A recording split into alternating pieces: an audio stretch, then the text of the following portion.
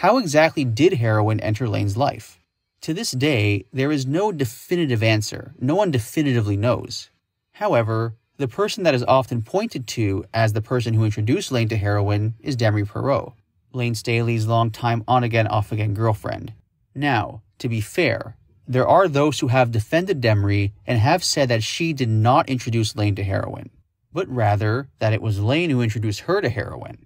Though there is no 100% consensus, most people who have spoken on the topic publicly have said it was Demery who introduced Layne to the drug. Regardless of who introduced who, another big question is when. When did Layne start using heroin? According to Johnny Bacolis, a close friend of Layne's, Layne Staley told him that he started using heroin during the Van Halen tour.